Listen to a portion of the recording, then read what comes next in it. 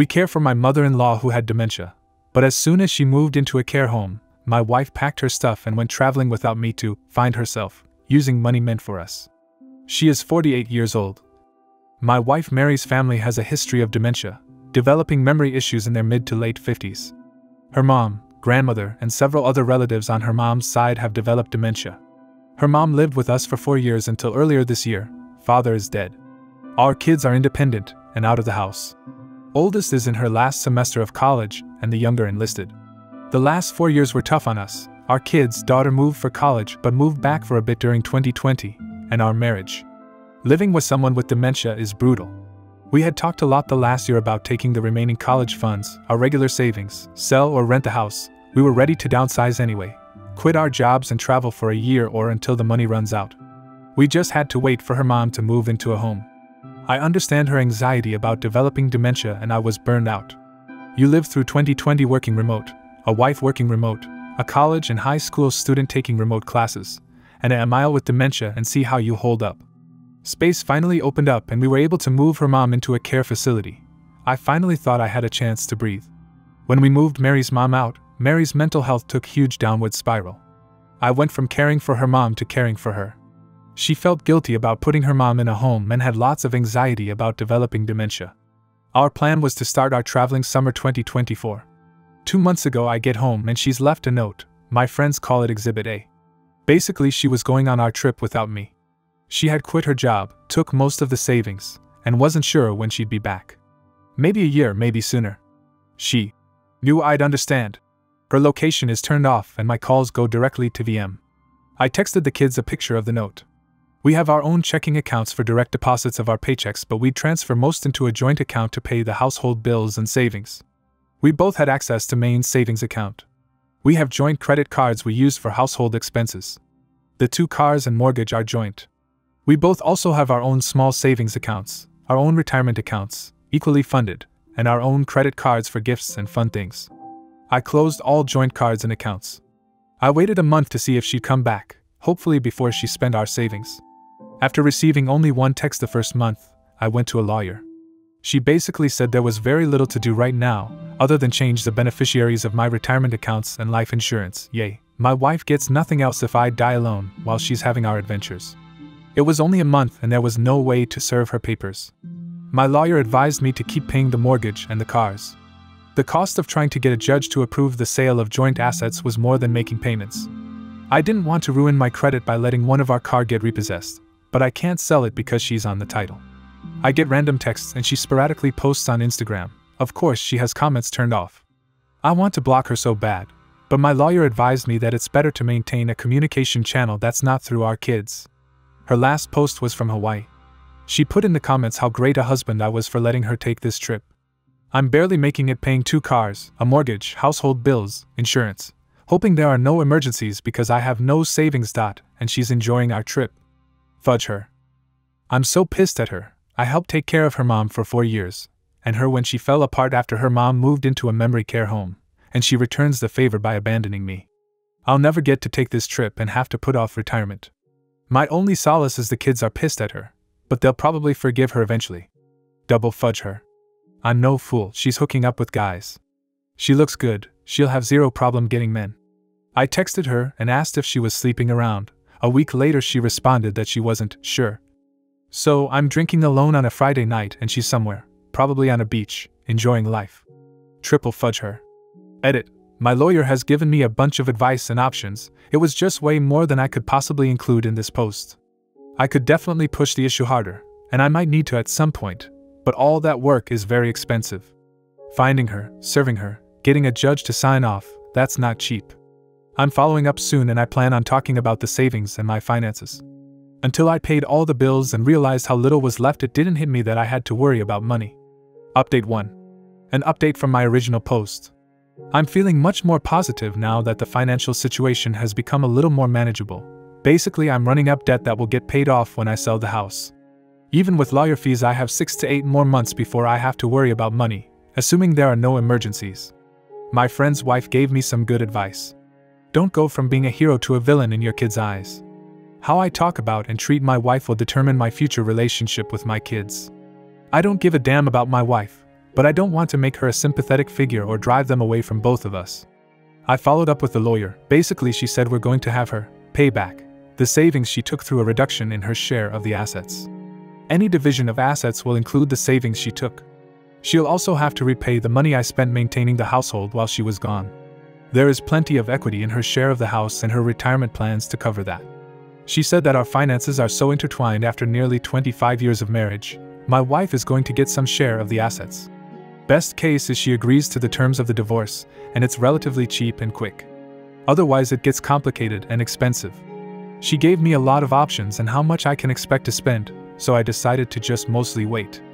I got a couple of credit cards with promo rates for purchases and transfers. That gives me breathing room and I can conserve cash. I'll just pay them off when I sell the house. Now that my financial situation is less stressful, I'm actually enjoying her being gone. I'm free to do whatever I want, whenever. I don't have to cook or clean or take care of anyone. The house is quiet for the first time I can remember. I loved my wife, but her mental health weighed down our marriage. On balance, it was worth it until now. The first month or so I expected her to be there whenever I'd get home. When someone was at the door or if I heard noises, I'd think it was her. I'd check doorbell cam obsessively. I'm not looking forward to her returning. It has to happen, but when she comes back I'll have to deal with her, the divorce, getting the house ready to sell, dividing all our stuff, finding a new place to live. I'm hoping she'll stay away until after New Year's, but my daughter said she thinks her mom will be home for Christmas, either to stay or visit. My lawyer will have papers ready to serve her. Hopefully she'll just agree to the terms and continue her travels. People had some great advice. Renting or selling the house, not really feasible right now since I'd have to fix some stuff and get it ready to sell/rent. Since I need a place to live, the amount I net each month, mortgage rent on a new apartment storage unit equals not worth it. My kids' rooms are still full of their stuff and I don't want to spend the time and effort to clear them out and put them in storage. Getting a HELOC, this was great advice. I didn't realize I didn't need both people to get a loan. If I need more money I can go this way. In the short term, the promo rates on the credit cards were cheaper and easier than getting a HELOC. Serving my wife divorce papers or getting a divorce in absentia. This is something I might need to do eventually, but the cost and lawyer fees goes up exponentially in cases like this. I'm comfortable just waiting for now. Look at the phone bill to see where she's at and possibly going. I did look at her usage and did notice that she doesn't post on social media until after she leaves a place. Like when she posted about Hawaii, she made a call that day that originated in Los Angeles. She posted about a cruise and I figured out the dates, trying to serve her at the port possibly, but it ended a couple of days before she posted. She tried adding international calling to her line, but I blocked it, so she removed her phone from our account. Update 2.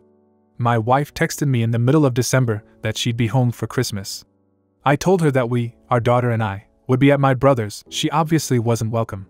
I'd leave her car in the driveway and the fob in the backyard.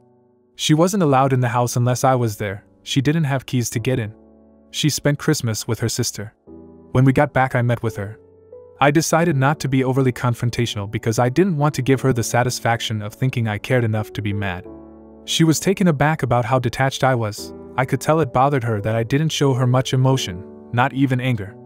I just wanted her to agree to a divorce.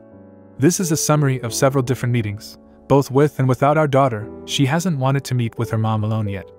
I asked why she left without telling anyone. She said she didn't want to wait a year. She didn't want anyone talking her out of it. She didn't want to work anymore. She wanted to leave before her mental health got worse. I'm sure it mostly because she didn't want me to stop her from taking the money. She knew I would take care of everything with the kids and house when she left. We had decided to go summer of 2024 for a few reasons. Packing everything and getting the house ready to sell was going to be a lot of work. We wanted to make sure our daughter graduated college, got a job, and was settled. We wanted to make sure we had money when we got back. We wouldn't have a house, cars, or jobs, so we needed money because it could take months to find work and a place to live. We didn't want to have any worries or deal with a mess back home. At some point in our planning she began questioning, to herself, not me, if she ever wanted to go back to our old life. She didn't want to work full-time or buy a house and stay in one place after we got back. She wasn't sure what she wanted, but she didn't think she would figure it out talking to me. I told her that's the reason we were taking the trip, to figure those things out together, to see what we wanted for the next part of our life. I asked her why she didn't just get a divorce before she left, then she wouldn't have had to do this behind our backs, and she would have had plenty of money without stealing our joint savings. She claims that she didn't want a divorce, that she wanted us to live whatever life she figured out. I told her that's not how marriages work, one person deciding for the other. In talking/texting our daughter, her family, my texts and voicemails, she realized I might not forgive her. She was right about that, so she might have to visualize a future without me. This is where I had hoped she would say some stupid shit like she was going to squander all her money living in a van and make travel vlogs, or she met some guy that she needed to wire money to so they could open an ice cream shop in Alaska. Instead, she wants to be a digital nomad, working part-time, fully remote, and living in new places. She tried to convince me to go with her, but I'll never be able to trust her, plus I don't love her anymore. Traveling like that for a few years doesn't sound bad, but she doesn't have a job or any work lined up. She's not in her 20s and that way of living will get old quick, no close friends, no family. I want her to make it work so she won't be here trying to get back in our lives. How are the kids doing? Our son wouldn't have seen us the entire time she was gone anyway. He only responds to her with very short texts.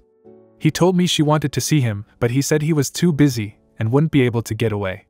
He lives in the barracks, so it's an easy excuse to avoid her. My daughter stopped talking/texting her. She's pretty upset. Her worry turned to anger when she realized her mom wasn't having a mental breakdown, but was just being selfish. If her mom was sticking around, they could probably work through it eventually. I just care that my daughter is happy, so whatever she decides I'll support. 2. Did she spend all the money? About half. I think she realized she needed to figure it out before she completely ran out of money. 3. Did she sleep with anyone? I didn't ask because I didn't care. Asking would imply I wanted her back or it would matter. Even though I didn't ask, she claims she didn't. Not sure if she's lying or not. She might just be saying that because she doesn't want the kids to have another reason to be mad at her. 4. Does she feel bad for what she put us through? She claims she does and she wishes she had handled it differently. She said getting away and figuring herself out was best for her. I told her she was just being selfish. When she first left, we were worried something would happen to her and we would never see her again. She's always been self-centered. I told her she's taking the easy route and letting everyone else handle the difficult parts. If she gets sick, kids will take care of her. Goes broke? Live with family. Abandon everyone? They'll forgive her. She thinks her siblings and our children will let her live with them like we let her mom live with us. I'm sure when she visualizes her future, she sees our kids there. They might not be, and definitely not in the same way they were before. Despite how it might sound, I'm actually really happy with how it all turned out. Our divorce is far from final, but we've agreed on the big things. We'll sell the house, how to split the retirement and profit from the house, how to pay back the money she took, and what I spent maintaining the household. I got most of what I wanted from the settlement, and she'll soon be, mostly, out of my life. I won't have to pay alimony, and because she's choosing to make significantly less money than she was, I won't be forced to support her. That would have been a kick to the teeth. She isn't my responsibility anymore, and I won't have to care for her if she does get sick or goes broke. I figured I'd start dating again. I didn't realize a 50-year-old man with children out of the house, a good job, and in decent shape would be a catch. I'm not fighting women off with a stick, but I've had a lot more interest than I expected. It's been kind of nice meeting new women. I've worked out the numbers and I'll be doing pretty well after everything is settled, and I only have to support myself.